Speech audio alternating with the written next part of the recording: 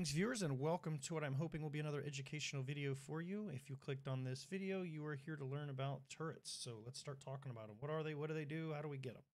So these are the two types of turrets you can get in the game that are powered. There are other turrets that I'll cover in another video. We've got our SMG turrets here and we've got our shotgun turrets. So how do we get our hands on these things? Well, same as all the other traps. One, you can purchase it from a merchant if they have it available. Two, you can directly loot one of these as you're scavenging the wasteland, or you can craft them. There's two ways that you can go about crafting them. They also do require a workbench. The first way that you can unlock them is by putting points into advanced engineering. So we go to advanced engineering, it's in the intellect tree.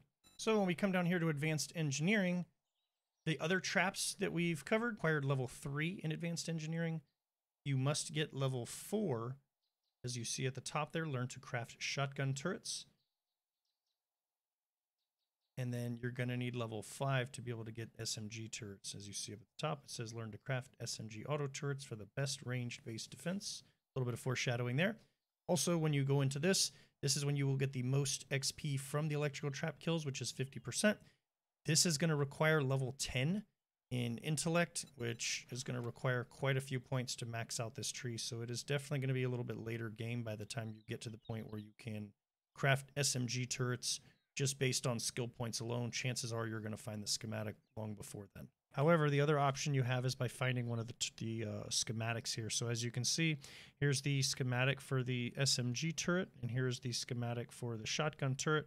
This little open book icon indicates that I already know this, and I know that because I have advanced engineering, or if you've already previously read the book, it'll be like that. If you have not yet read it, the icon will look like this, where it's a closed book. Until you read it, then again, it'll open. So that's how you can craft them. What do these things take? So these are the parts that are required to make the SMG turret. These are the parts that are required to make the shotgun turret. Now, keep in mind, this is with maxed out advanced engineering. The amount that it's going to require if you have no points in there, basically if you just found the schematic looting, then the requirements are going to be a little bit more hefty. So now we've got our turrets crafted. What can we do with them? So we've got it placed down in the world, and let's go ahead and show you what happens when you place these things. When you go to place it, it'll give you the cone, so it'll show you what area it's going to cover, and if I left click, it's going to rotate it.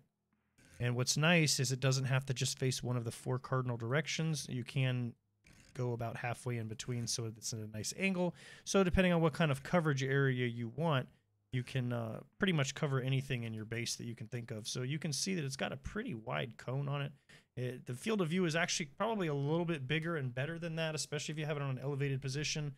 It's kind of stopping right now because of the floor, but if that was not there and this was on a single pole up in the air, you can see that it kind of angles down even better. So the further back it is, it actually has a farther range on it. So we've got this thing placed in the world. What do we do with it? So let's go ahead and click on our shotgun turret here. I'm going to hit E, and it's going to open up this menu here. So this thing is basically a turret with a built-in motion sensor, which is one of the required components to build it, so that makes sense. So up here we have this targeting option. These are grayed out because chances are you probably do not want to target yourself. I feel like that's kind of silly. I don't know why that's an option. I guess that's just there because it uses the same background information as the motion sensor itself, so not recommended to have self or friends targeted unless you're just messing with them and you want to shoot them a little bit and maybe scare them, prank them, whatever. Typically I'll leave strangers and zombies targeted on here, so if it's this little peach color, you'll know that it's active. If I turn that off, it will not shoot at the zombies, so you definitely want that on. This is the slot where the ammo goes. When you go to put ammo in these things, it only takes basic ammo. So just the generic shotgun ammo that you find around the world will go in there. You don't have to drag it. You can also hold shift and left click and it will automatically populate that area. You cannot put breaching rounds or AP slugs in there. If I'm holding shift and clicking, it's just dumping it down here on my tool belt. I try and drag and click, it will not go in there. So put it in there. Same thing like the dart trap. You must lock the ammo for this to work. If this is not clicked, this thing will not fire. So if you've got it hooked up properly, you've got power running to it, there's zombies in front of it, or they're targeted, and this thing is not working, chances are you haven't locked it. So the last thing that we have here is this camera preview. If I click on it, It says down at the bottom, you must power this component to use the camera function. So you can manually go into this thing and see what it's seeing. So then you can kind of get a better idea of its field of view and what it can and can't see. And you can actually also manually fire it from there. So let's do that real quick. Let's equip our wire tool. We've got our little basic circuit here that we've been using, and we're just going to hook up this shotgun turret on the end. So I just right-click the relay, right-click the turret. Now, if I go in here, it's still not powered. Got to go turn on my power source. We're going to go ahead and turn on our switch. Also, when you equip the wire tool, it shows you in yellow the field of view cone on this thing. So now we can see the 15 watts that this thing requires is yellow, meaning it's powered. We hit E. Come into here, and now when I click camera preview, it's going to give me this full window, and as I move my mouse around, I have a little laser pointer that's going to show me what this thing is doing. Hello. And you can manually fire it. It does have a little bit of a delay. If I just sit here and spam the button as fast as I can, this is as fast as it shoots.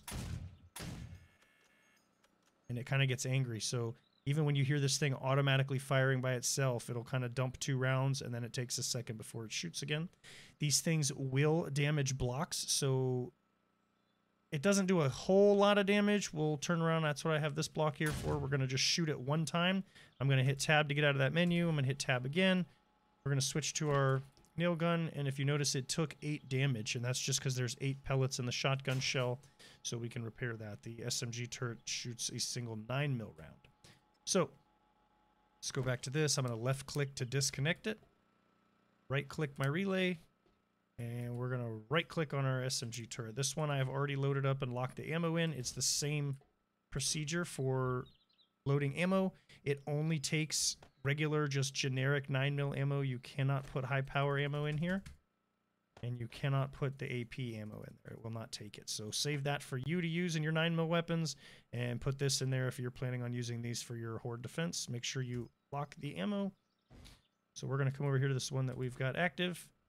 It's powered. We're going to click on our window. Same exact thing. It's got the little laser pointer. Just a different graphic for the weapon itself. So, excuse me.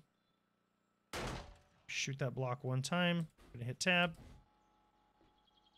And look, it only took 1 damage. So it's not a huge deal. If you've got this thing firing repeatedly over and over and over again at a catwalk or a wall that's behind where the zombies are coming in, I would recommend that it's made out of a tougher material, or that you have access to potentially get behind where it is to repair it. Although if that's the case, chances are the zombies are probably just going to try and bash through the wall to get to you. So you also would probably not want to have it pointed at your fighting position. These things will hurt you, as, again, evidence that they can target you. It is bullets in the game flying. So if I'm standing here and this is my fighting position and that's where the turrets are set up, they would damage you if they hit you, so I would not recommend having them point at you. I have seen and been told that these things will set off demolisher buttons. I have tried multiple times to go into manual mode, and I've put the laser on their button and fired multiple rounds into it and it did not go off. I've never personally had one set off a demolisher. Other people claim that it happens, so take that for what it's worth. Coming from me, they will not set off demolisher buttons. So, again, not only will they damage blocks, but they will damage each other. Probably not recommended to have them pointing at each other. So if I were to come into here, get my little preview, put my laser right on the other turret, shoot it a couple times, it's damaged. And if you look in the bottom there, these things take forged steel, mechanical parts, and electrical parts to repair.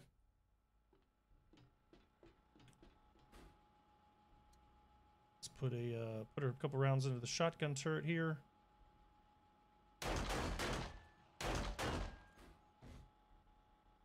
Right click, same thing. Forged iron, mechanical parts, electrical parts. So, how would I recommend using these things? Obviously, again, turn that off. We don't want to fight on the ground. You don't want to put these things where the zombies can get to them. If they can touch them, they will punch them, they'll break them. As you saw, they require a lot of resources to build, so not recommended to just let them get smashed. I would put them up in a protected position or elevated position, somewhere that you can reach it, so in the middle of combat you can reload it if you're running out of ammo, and so that the zombies can't get to it. So let's take a look at this setup real quick right here. This was the one we used previously for other demonstrations, is the zombies would come to our fighting position here. We've got 2 turrets set up. I've got an SMG and a shotgun turret. They are angled in this direction here. So as you can see, their field of view cone is pretty much covering this whole area. So anything that comes within here, they are going to automatically start getting blasted, and they're going to be basically devastated. These things do a bit of damage. They can only shoot so many zombies at a time. So if there's a huge swarm of them, it's not going to just knock them down. I would recommend setting it up like this just so you have a space here so the zombies can't get to it. May even be better one over, so that way there's not a chance that they're getting pushed out of the way while they pile up and happen to get over here, or maybe smack one of them while they're falling. Keep in mind that if cops are trying to puke at you from wherever they're at, they can and will damage these things if the puke hits them. So let's just come inside here real quick. I've got this thing wired up just like before, so we'll go ahead and turn this on, turn that on. We'll spawn a couple of our leans. I'm not going to do anything but let them get devastated. And that's it. As you can see, pretty effective. These things are basically overkill. I'll go ahead and show you my horde base here from my Perception Only series. Alright, so for those of you that are familiar with the Perception Only series, you'll recognize this as my horde base. For those of you that have not seen it, this is what it looks like. So this is a actual in-practice base that, as you can see by the time up top, I did do a video where I put this thing to the test for day 7,000 horde, and we ended up coming out victorious. So you can always check that video out if you'd like to see it. I did use a rocket launcher in there, but had I not used that and just let the zombies come, they would have just been shredded by these turrets. So let's take a look at it from the inside. So this was obviously my first fighting position here at the hatch. I did use bars here. That was before that I realized that you could actually reach through and use railings. So right now I can't interact with this turret at all. But from left and right of my fighting positions, I did install these turrets where I could get to them. They cover quite a large area, that little cone. So I've got 2 SMG turrets there. I initially started out with one shotgun turret up here, and its sole purpose was simply just bird defense. But I ended up adding a second one just once the hordes got a little bit tougher, and it also kind of covers this walkway as well for the zombies that make it past those turrets. I do have a shotgun on the roof, on the corner of this roof that's kind of looking at the one entry point that they have to get up to our elevation. And then on this side we have an SMG turret kind of doing the same thing. It does curve off a little bit to the side there, but it still hits them as they're crossing over, or coming around on the grass here if they fell off and they're running to get back up, or they're spawning and coming through here. So very simple. These things are extremely effective. This could theoretically be an AFK base as long as I had everything full and it didn't deplete all the ammunition from these things. You could sit here and just do nothing but reload turrets as you play. However, unless you've got the proper skills spec'd out for that, you're going to get 0 XP, so I would not recommend it. So as you can see, even with a day 7,000 horde, these things pretty much handle their own. As long as you keep them fed with ammo and you keep them repaired to a point where they'll keep shooting, they'll dish out the pain, and the zombies are basically going to get wiped out. So let's head over to our other big base that we've built here with all of our layered traps set up. I've modified it again a little bit. So let's take this off because that yellow cone's annoying. So we've got our blade traps set up here like I showed you in that video. Got our electric wires that are running across the walkway here. We've got our dart traps. And then what I've added here are... We've got some friends coming. I've added some turrets here. I've got 2 SMG turrets and I've got 2 shotgun turrets that are covering kind of the walkway where they're going to have to be crossing through the electric wires while getting shot with dart traps. Plus these things will be shooting them while they're stationary. I highly doubt that any zombies would make it even past that first turn to get to us at the window with these here. The way that they're set up, again, I'm using railings. If these were bars, this would not work. But while I'm back here and I'm safe and protected, I can repair my fence posts. I can also just reach up and I can activate my turrets from inside the safety of the base. One thing that I would also recommend too, wherever your fighting position is that you're going to be, if you don't use one of these turrets, you could use one of the non-powered ones. Stick it up top and let it shoot some birds. They're... Excuse you. Apparently, she wants to set off the demonstration, so... Guess we can give her a show, huh? That was not scripted. These are not paid actors. Just go ahead and turn on our turret. Look at that. Oh, it's a white too. Oh man, it's hitting them while they're all the way over there. See, these things are, they're pretty devastating. You can see it moving around and watch the cone. Big Mama's not going to like this. Oh, look at that. Just getting wrecked by those shotgun turrets. Too bad you can't put mods on there like a choke or anything else. Give it some flaming buckshot maybe. I'd like that if you could put the advanced ammo types in there, especially for the turrets, but that would be even more overkill than they already are. Well, that was fun. Got a impromptu demonstration. Oh, we still got some friends here.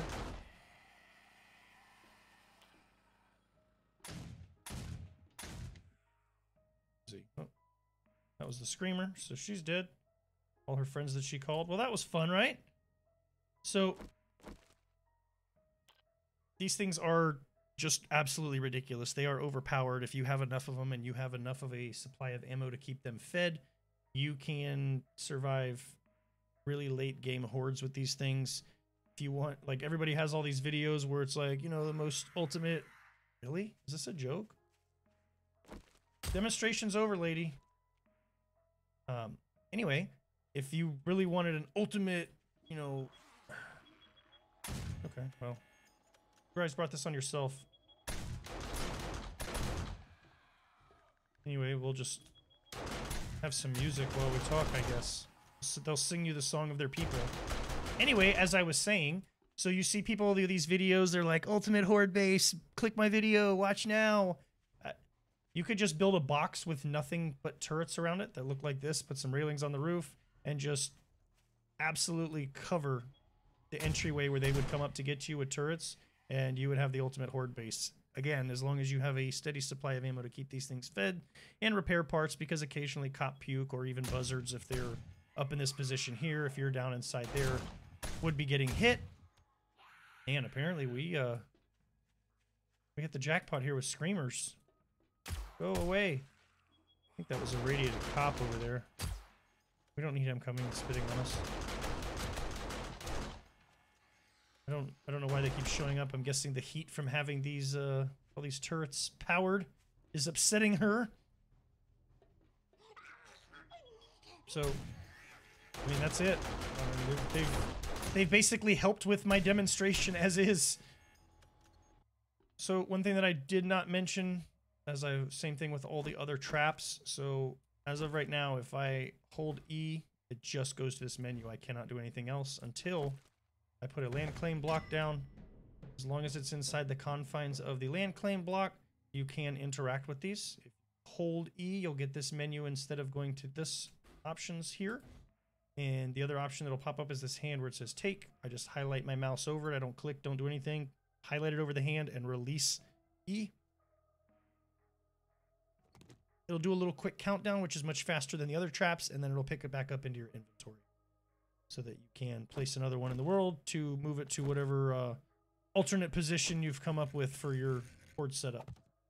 So there's really not a whole lot to it. Again, you just power them, point them in the direction you want, fill them with ammo, make sure you lock the ammo, and these things will take care of themselves. I don't know what else there is to cover with these. They will damage blocks, they'll damage you, and they will definitely damage some zombies. So hopefully you guys found this video somewhat useful and educational and help you employ these things in your base. I appreciate you guys watching. Please feel free to like, comment, subscribe. Any kind of constructive criticism or feedback for me is always appreciated. Please tell me what I can do to make my videos better for you. If you just tell me my videos suck, that doesn't help me make them not suck. So with that, thanks for watching, and we'll catch you in the next video.